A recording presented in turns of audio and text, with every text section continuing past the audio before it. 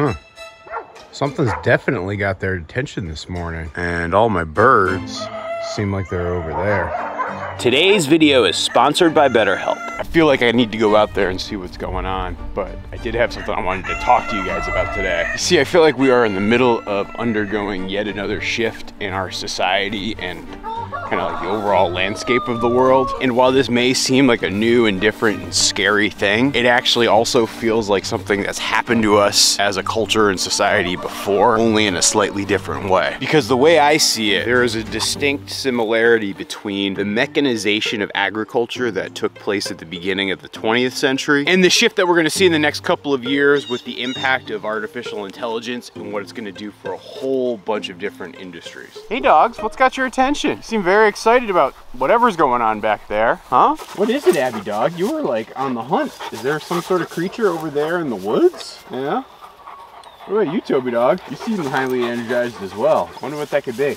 Well, if we're gonna check it out, we gotta go this way. You see, in the last couple of days, I've totally changed up sort of how my animals are living, and that the birds, or at least all the ducks and geese, have moved out of the hoop coop, which is where they were living all winter, and they're now living out here in this pasture. Like you can actually see, we got a duck who's nesting right here in these tall grasses. But actually the vast majority of our flock is right over here. And I installed this temporary doggy door and human gate so that I could get in and out and the dogs could actually still guard up in this area. But pretty much for this entire summer, these birds are gonna be grazing in the upper portion of our permaculture orchard. Oh. Abby and Toby just took off again. Something's got their attention out there. But yeah, it's actually by design, you know, they free range around this farm and particularly in this pasture, keeping the birds safe. Of course, this whole setup makes finding duck eggs a little trickier than usual. This one's definitely fresh. So back in 1900, roughly 40% of Americans were employed in agriculture in some way, shape, or form. But then if you fast forward about 100 years later to the year 2000, what you're gonna find is less than 2% of Americans were employed in agriculture. Now that's a pretty dramatic shift of the workforce of America and what people were spending their time doing and how they were earning their livings. But I feel like that's only part of the story. See, because when a lot of people often romanticize in a Wendell Berry kind of way the agrarian nature of America past, they often picture people having farms. Like all 40% of those people who were working in agriculture in 1900 had like some sort of farm in some way, shape, or form. And that we were like just some sort of society completely dotted and covered in small farms here in America. But that's not true. Most of those folks who were working in agriculture in 1900, they were either day laborers or tenant farmers or sharecroppers of some sort. They weren't the people who owned the land, they were the people who worked the land. And the actual farm owners at that time were still a relatively tiny fraction of the overall population of people who worked in agriculture. But when the tractor started to arrive in prominence in the 20th century, not to say that it didn't exist in the 1800s, but it really wasn't until the 20th century that you had the rise of the tractor. That's when you ultimately had this massive shift to the mechanization of farming and the tractor playing a massive role in how farms were run. And that's also where you get that precipitous drop off in the number of Americans actually working on farms. I don't know, it was through there that the dogs were really barking. But as I look out there right now, I don't see anything, so I think all's clear. Abby seems much more interested in looking at our heifer calves here in the pasture, and Toby dog's gone down that away, so it doesn't seem like there's an urgent threat right now. And while I feel like a lot of the myth and story of our farming history often goes that it was the tractor that gave rise to big farm and big ag industry, but I think you also have to recognize that it was those farm owners who really supported the idea of that ag industry, because they were the ones who were saying, hey, we're sick of having to pay all these workers, having all of this paid labor, which if we're talking about 1900, remember, if you look about 50 years earlier than that, there was a large fraction of the agricultural population who was unpaid. But those farm owners were the ones who really pushed for mechanization because it meant that they had to hire less people, which meant that they could maybe become more profitable. And I would argue that that, my friends, is the idea that really sparked the tractor revolution of the 1900s.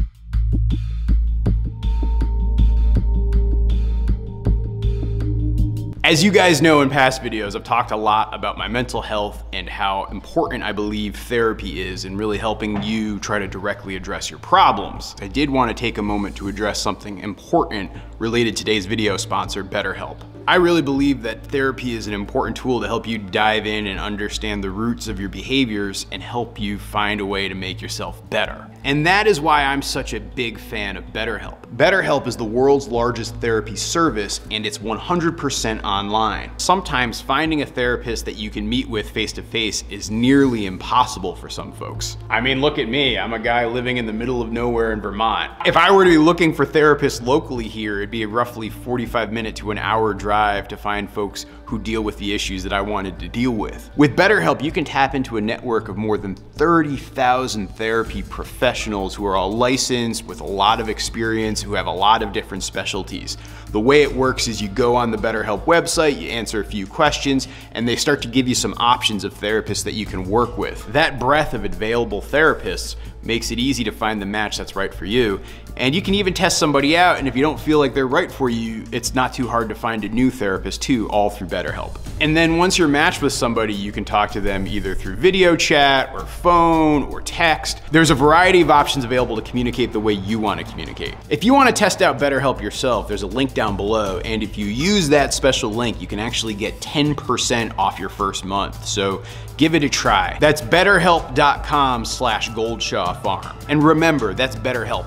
H-E-L-P. I'm also gonna use my tractor to move my mobile chicken coop up to the upper pasture with the cattle. Well, that'll be probably in the next couple of days. First, I've also got to use my tractor to do some clean out of the hoop coop because there's a whole heck of a lot of just litter and compost and bedding that was built up from the winter. You know, sometimes I watch these videos while I'm editing and say, gosh darn it, I should have said something like, there's a whole bunch of poop in the hoop coop and I gotta clean out all the hoop coop poop. But instead I missed that opportunity and now I'm cursing myself while I edit this video. Okay, back to the show. And as I do all of this work here on the farm, I recognize just how important and crucial having tools like a tractor are for me as a sole farm operator to be able to manage everything here. And the reality is, whenever you're a business owner, you're always looking at ways to save time and money and cut your costs and reduce your expenses and increase your profit margins. And that, in my mind, gets to the real dilemma that exists. Because if I put myself in the shoes of the farmers of the 1900s, I understand why they decided to stop using hand labor, started to actually bring on more mechanization, why they made that shift. It makes perfect sense, and I feel like I'm doing a lot of it here today. And while my constraints might be different, but the reality is, for me, hiring labor is tricky on a couple of fronts. On one end, it's just like a whole nother thing I have to manage, and I didn't really move into farming because I wanted to be managing people. In my previous career, I spent a lot more time managing people, and it was not exactly what I wanted to do most of the time. But then on the other end, if I try to think about the labor market right now here in the Northeast Kingdom, there is this dilemma that even if I was paying like $25, $30 an hour, it's actually hard to hire folks who can reliably come here and work on the farm. And some of you might say, well, then your wages are too low, you should be paying more. But the problem is, if I look at like what I'm charging for, say, eggs or meat, my prices are already relatively high. You know, somebody's gonna maybe pay $20 a pound for some good steak from our farm. I don't think they would pay $40 per pound, and so it doesn't make it financially viable to bring on an employee at a certain price when it drives your price up so much that it ultimately makes it hard to sell that product in the marketplace. Which is why then you ultimately start to look at labor saving devices and contraptions as a way to cut your operating costs and make your farm somehow financially viable. And yes, I say all of this recognizing too that I have the tremendous privilege of the fact that even though we do earn money from our farm, it's not my sole income, and what comes from making these videos actually really is what pays the bills. Hey, Goosey girl. So this is our last goose in this house. She just recently started sitting on this clutch of eggs, and I think I'm gonna let her keep them and try to hatch out some eggs. She's a really good mother goose, and so she's hanging back here with our chickens. Hey, Blank Francis, who, like I said, are gonna still be spending some time down here for the next few days. How are you doing, girls? Making some eggs yet? Oh yeah, we got some here to collect today. All right, you guys still have plenty of food. Maybe because there's actually two parts to my farm business that I spend so much time thinking about this stuff. Good morning, little bees. But the reality is, the revolution that's kind of going on right now when it comes to things like artificial intelligence, it very much feels like it's paralleling what happened with agriculture and the tractor about 120 years ago. Yeah, the bees are just waking up this morning. I just installed the bees in here, gosh, I don't know, 4 days ago, 5 days ago. So far, so good. Dogs and cats are a little bit curious about the whole thing. I actually have 2 other active hives down over on another part of this pasture, but I decided to install this flow hive, which is kind of new for me and something that I'm just testing out right here in a very central part of the farm. Because this year I want to do a better job of watching my bees very, very closely. But I digress. So when it comes to artificial intelligence though, there's been all sorts of new tools in the last, I don't know, year plus, maybe 2 years, between artificial intelligence image generation, between generative content type tools like ChatGPT, to tools like the fact that I can now make fake people say fake things. Please don't make this yet another video where a lazy and greedy content creator tries to justify using artificial intelligence. And while all of those tools are kind of nifty and interesting, I also do think it's important to say that you shouldn't necessarily be rushing headlong into using them without thinking about the consequences of what happens with them. All right, we're gonna now turn on the watering system that's gonna get all the water to all my cattle, plus all my ducks and geese these days. That up, then turn this switch down here, and that way I can send all the water thousands of feet up the hill to where the cattle are. Having a system built like this, which uses mechanization as a way to get water to my animals, is really important, because if I didn't, I would probably spend, I don't know, 2 hours a day watering my animals, versus these days to water every single animal on our farm, it takes me, I don't know, 7 minutes maybe. And even in those 7 minutes, I can do other things while the water's pumping.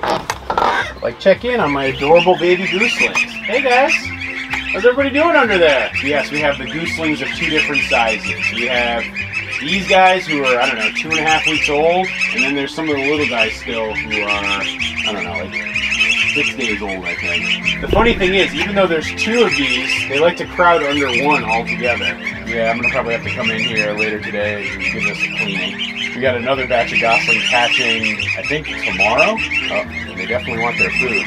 Don't worry, gooselings, the big scary giant's just coming to give you more food.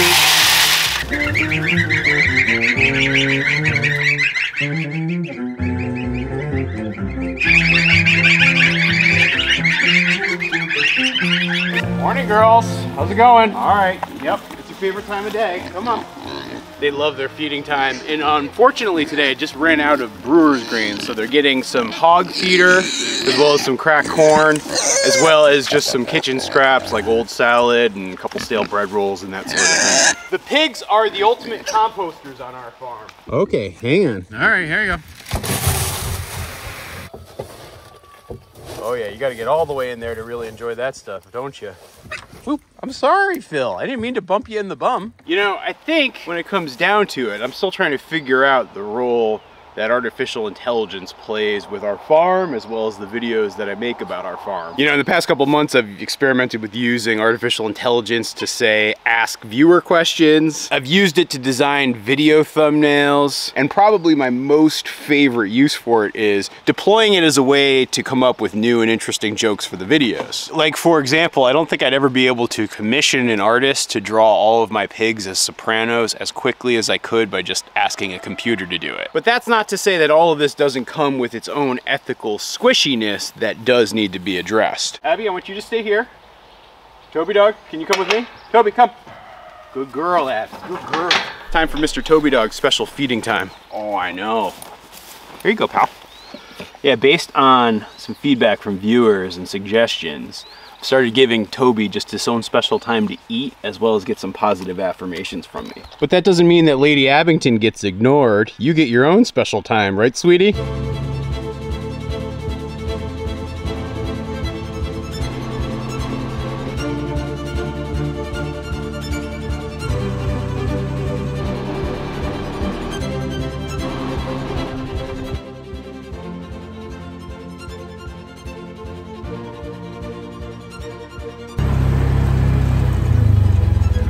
Morning, ladies.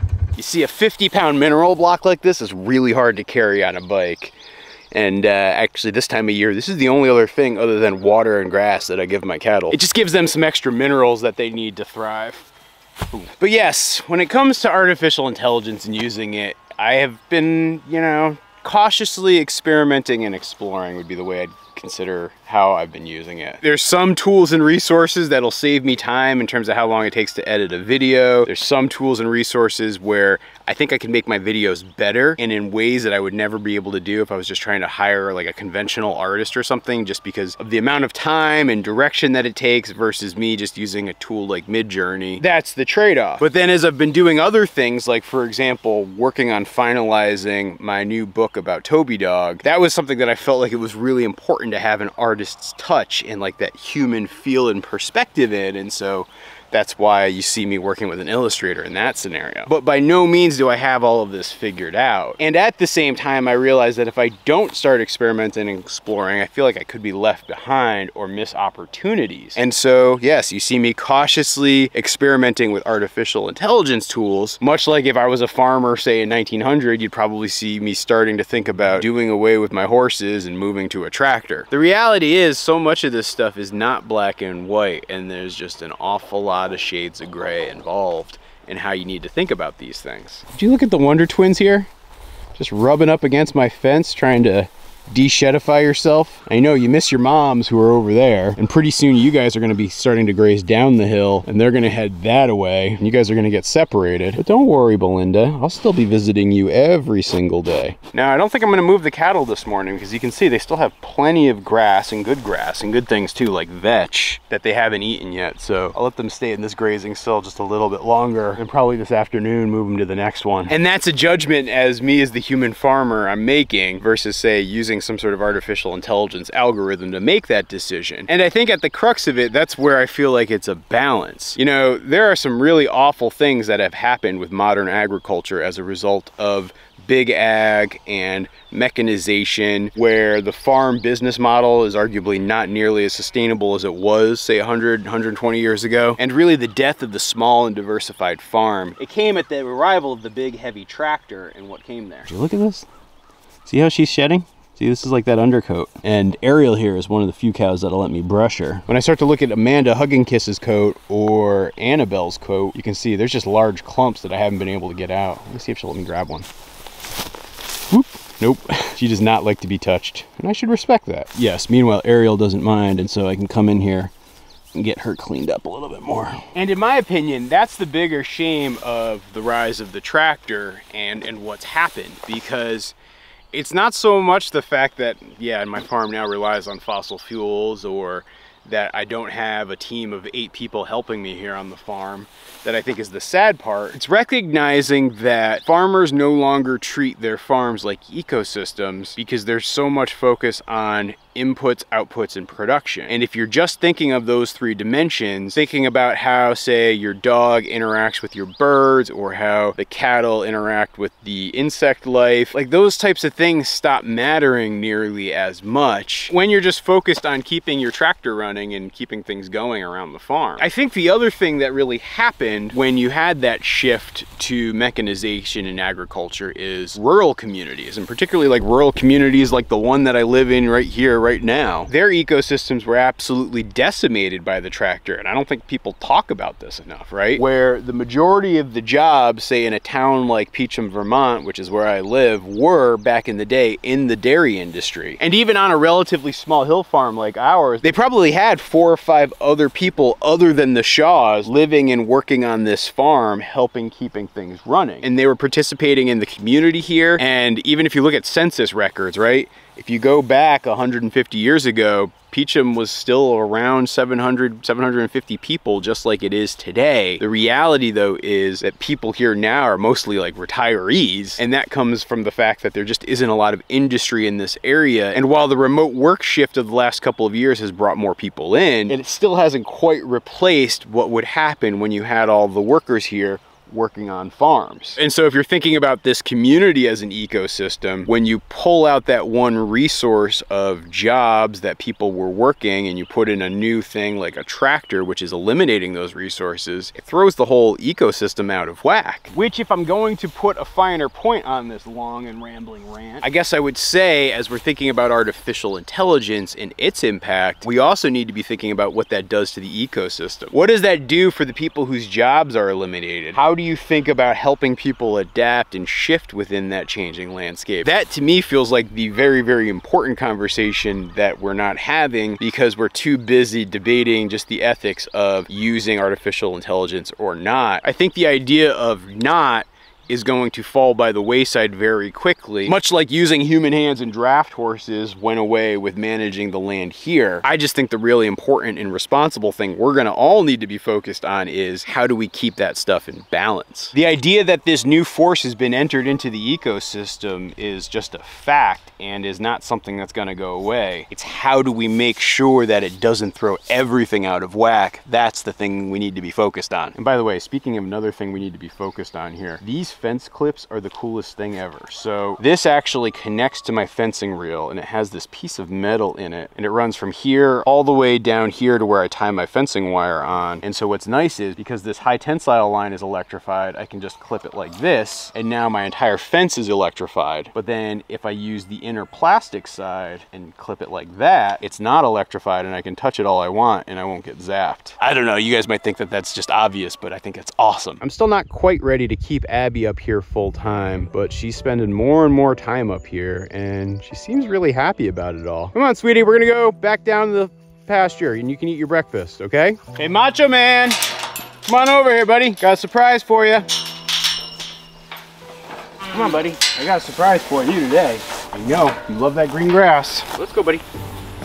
Come on. You're gonna be doing lawnmower duty today. So yes, I could easily have a weed whacker lawnmower combination clean up this whole area here, particularly this whole area today. But I decided to set up a temporary paddock fence. And yes, Macho Man, you get all the grazing your little heart can desire. And no, Joey Ramone doesn't get to participate in this field trip because I can't trust him not to try to wander off. Yeah, buddy, I'm talking about you. So yes, I could have very easily gone to mechanization to clear this out, but I'm relying on animals instead. And I think if I was gonna say what's the solution when it comes to the tractor problem, it's probably having a combination of the two and being balanced. And then if I were to say what's the solution when it comes to artificial intelligence, it's probably that same idea. Focus on creating balance in the ecosystem.